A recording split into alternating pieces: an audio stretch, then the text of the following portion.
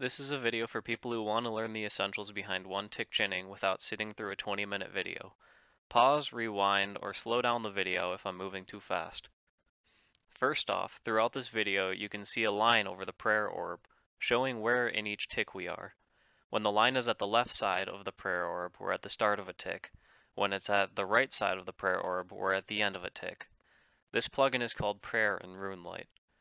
Second, we have a plugin enabled called Metronome, which makes a noise every tick. This does the same thing as the prayer plugin, but using sound. Here's how to enable the same plugins that I have. First, click on the configuration button, type in prayer, click on this little settings icon, and then copy these settings. For metronome, you want to do the same thing, but just type in metronome, and then turn it on. Here's the settings I have, but these are just the default with RuneLite. And then after you have your other plugins all set up, you want to go into Menu Entry Swapper, and then under Object Swaps, you want to make sure that Reset is unticked. So first I'll play the clip at full speed, and then I'll walk you through it slowly, and at the end of the video I'll play it at full speed again.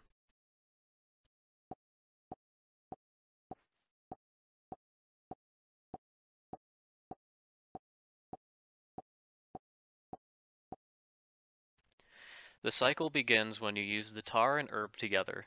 Keep an eye on the prayer orb in the top right to tell where in the tick we are. So right now you can tell we're at the beginning of a tick.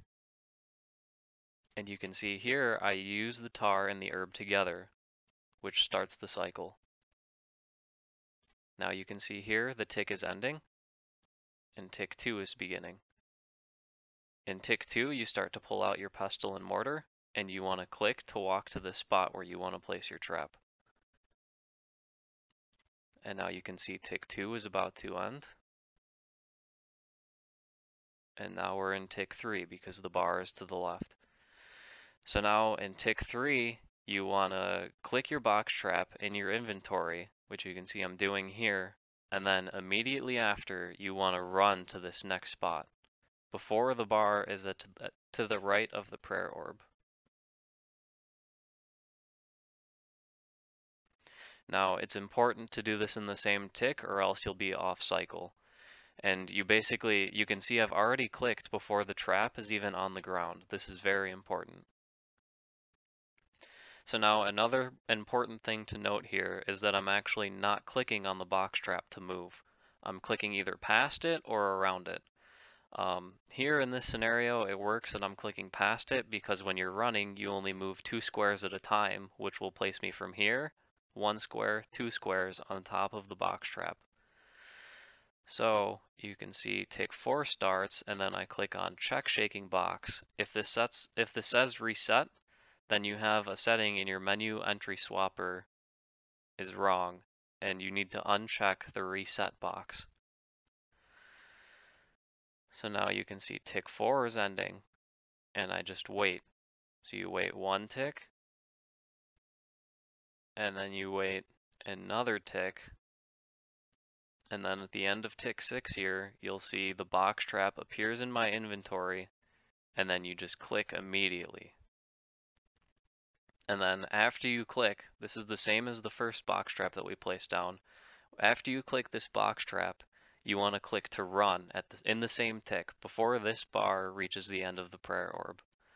So you can see I've clicked it, and then I click past this trap here. And you can see we still haven't reached the end of the tick. So now tick 8 starts, and you can see I'm already clicking check shaking box, and this needs to happen before the end of that tick. And then tick 9, you wait.